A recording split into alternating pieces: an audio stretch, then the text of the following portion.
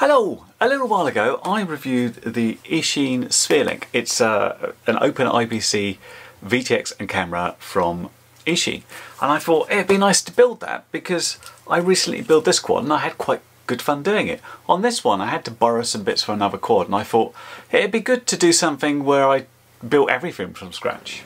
So what I did is get together with Banggood and choose some products that were on sale to try and make a complete build. Now, I'm not necessarily saying I went for the very cheapest. I tried to go for reasonable quality where I could, and I tried a little punt on some things I'd never heard of before. So what we've ended up with is 4 motors, obviously for a quad. Now these I think are going to be quite good. These are Xing ePro 2207 1800 kV motors. A very good reputation, Xing, so that should be good. As far as the flight control and ESC stack goes, I went through, tried to find one. I found one from a company called HackRC, which I've never heard of, but it seemed to be fairly cheap for what it did. And I thought, well, give it a go. What can go wrong? And then the frame. The frame we had some problems with. I was looking for frames around, some of them are like sort of 25 to 40 pounds, which is, I don't know how many dollars, but they seem to be out of stock. So I actually went with a slightly more expensive frame. This is the iFlight SH CineFlow 5 frame.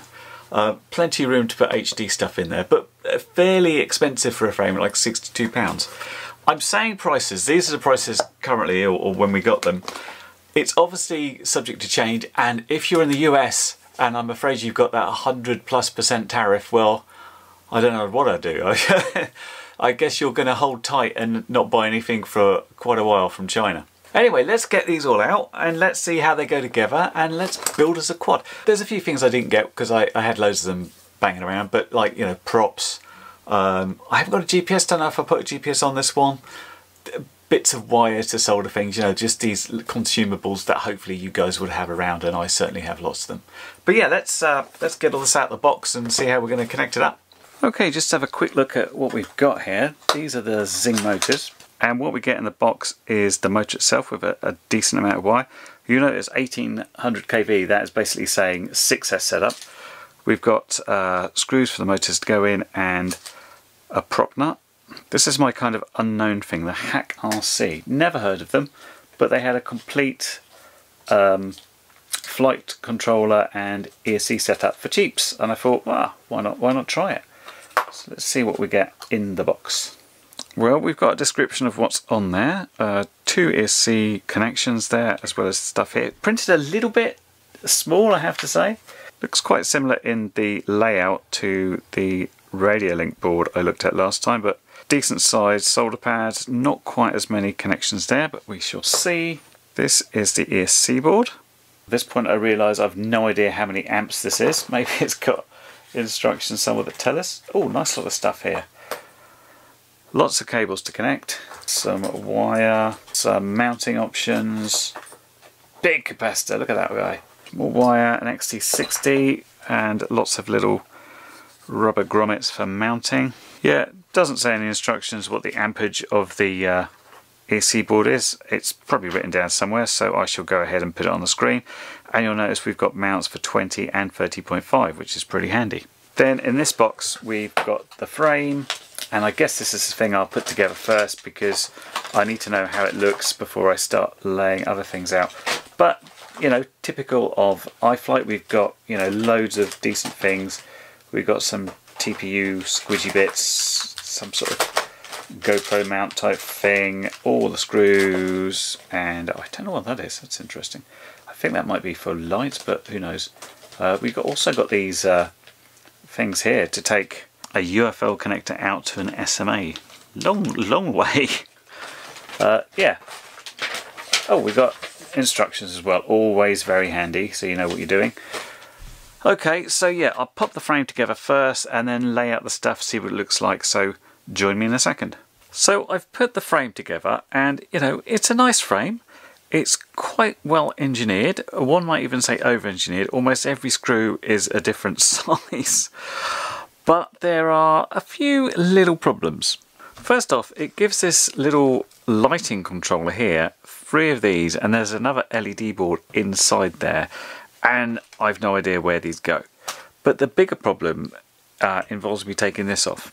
So if we take that top plate off, this is the LED board underneath, ignore that for now. We've got a problem here that the hole for the stack is 20mm. And although we've got a 20mm hole on this one, it won't fit over these side bits. Now these side bits just pop on and off, it's no problem getting those out. At which point we have the problem that the 20mm holes are for an M2, not an M3. Also, although the ESC's got 20mm holes, the accompanying flight controller doesn't have, which is a bit of a weird mismatch there. So we're going to have to do this differently. Just putting a plate on there for 30mm, I think, to transform it and then build it up that way. Other than that, I'm feeling I haven't got all that much space. So this seems like it's made for the 04. It's got specific mounting holes here for it by the looks of it, and obviously the camera would go there. How's it going to fit in with the Sphere? Well, put it this way, it's not going to be the best fit all. The Wi-Fi card will kind of go there, and most of the computing power is in the camera, which will fit quite nicely there. As I said, this wasn't my first choice, this frame, and I'm going to have to do a few little bits to it. No, that's not going to go in there, is it? There. It's too small, won't fit. That's a shame. Would nearly fit. Nearly fits in there, but doesn't quite. So yeah, there's a few changes we'll have to make, and maybe print a few little mounts off and stuff, but it's not the worst thing ever. It's, you know, at least it's got some room to put stuff there. And I just have to basically mess around with this stuff to make it a bit different. Okay, so I was working on like how to do this. And I printed a plate out, which then I can put the ESC on and the flight controller, and it just, if you look at the top there, will just fit in. In fact, I have to snip these off. And some of that's because the bolts for this are slightly raised because we'd be going upwards. So I might make my own plate and sort of make the holes a bit bigger so it sort of sits over there. At the moment I've got screws going down from that PLA plate into those in order to hold that on, and then I sort of build upwards. So all this space about this much is like just plate sitting there, which means I haven't got that much room there. So I might mess around with that, but it is doable. It's a big old ESC board sticking out, but I've got enough wire so I can come around and solder in from this direction, which I think would be a bit neater, and then I just have to figure something out to put that VTX in. So it's doable, it's just a little bit more effort. Okay, so I printed out my own version of a plate because it goes over the little sort of nubs and it fits in better, so that's good. I also connected up all the motors, checked they work in Betaflight. I put the XT60 on. Very difficult to work with because you can't remove that from there. You have to like get that soldered in, screw that in, and then put that bit in. Now the problem is, oh, and I've got the camera in place there, that's the Sphere camera. The problem is, where the hell am I going to put the Wi-Fi card? I wanted to put it in here, but because of the thickness gauge of this cable, there's no way. I can't make that go up any further. It just will not go down like that. The back's kind of going to be taken up. This is my third choice frame. I figured it wouldn't be a problem, but it's become a problem. I think we're going to end up putting it there, which is going to look very peculiar, and obviously like everything about this frame is wrong for me. I've got the wrong size ESC and flight controller. I haven't got an 04, which would go beautifully in there, and yeah, trying to put something in that it doesn't want you to is not happening. It's the worst frame I've had for being very specific for what it wants. Most frames, like, they have dual mounting holes, one for 20, one for 30.5. Not this one. It's very specific what it wants. Okay, so it's not going to look pretty, but we'll get something working. Brace yourselves, here's the finished article, and yep, we've got the Wi-Fi board on there, and don't panic, the fan can still run. It's only got two saving graces in this. First off, it looks like it's got bunny rabbit ears, which I think is nice. Secondly, I found these red props, and I think they go well with the colour. So yeah, it's unfortunate, but you know, what can we do? Next step, of course, just to check we can hover this in the garden, make sure it's all okay. I've already checked OpenIPC out, and I've got an OSD coming through, so that bit's good. So yeah, let's hover it, and if that checks out, we'll go fly it for real. Well, it seemed to fly okay, but I didn't seem to have angle mode set up or anything else. When I looked on Betaflight, I only had arm, so I went back and changed it and put all my normal modes on. Yep, that's better. Now, I can't for the life of me remember if I'd actually set the modes up and they disappeared, or I just neglected to do it. But it's there now, so we're ready to actually go out and fly. Hello, welcome to another gorgeous day at the field. Bit weird because the wind is coming this way today. Normally it comes back in from over there, and I've got a plane to launch later, so I have to launch it into the cows, which is a bit weird. But right now we're going to talk about this weird looking thing and how it's going to fly with the silly bunny ears in the front and the Wi-Fi on the nose. We'll give it a go, see what happens. Okay, so here we go to the maiden. I am recording this on my HD0 goggles, and I've got the RunCam OpenIPC VRX plugged in. And I tried setting this to 1080p at 60 frames a second because I thought I might get a wider field of view. But to me, in the goggles, it was kind of like playing a video game where the frame rate is stuttering. It felt like it was really jerky to me. If I move over to the DVR, then it appears to be a lot smoother. I'm not sure why I'm not getting the same picture as the DVR manages to record. It's a little bit frustrating. But I did say I wanted to try and improve stuff on the RunCam VRX, and I haven't done that yet, so I'm still sort of whining about stuff that I've already whined about, and I'll have to go back and do it. But anyway, I decided that it was flying okay, but I didn't want to stay in 1080p, so I tried going to 720p at 120 frames per second. So back in the goggles recording, and it feels a lot better at 720p at 120 frames per second. Although if you look at the frames per second counter in the top right there, you will see it's not actually hitting that. It's getting up to like 90 something. So I don't quite know what's going on there, whether this is just a situation with the Eachine Sphere or not. As before though, it still looks better when you look at the DVR recording direct from the memory card in the RunCam VRX.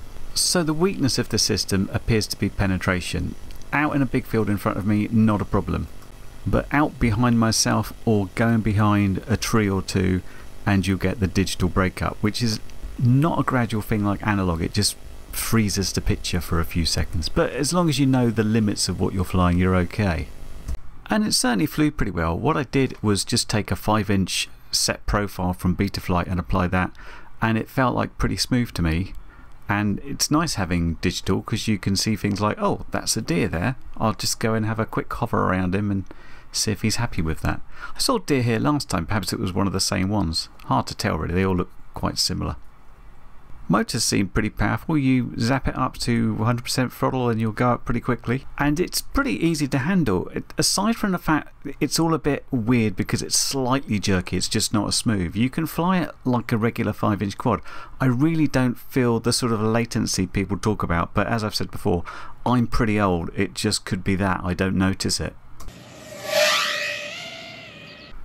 And by the time I got to the last battery, and I'm using 1050 6S's, it felt quite happy for me to throw it around. I kind of knew the limitations about how the picture would hold up, and I knew what to expect in the goggles, that slight jerkiness, and sometimes having grass that just looked like smears is just something you kind of get used to.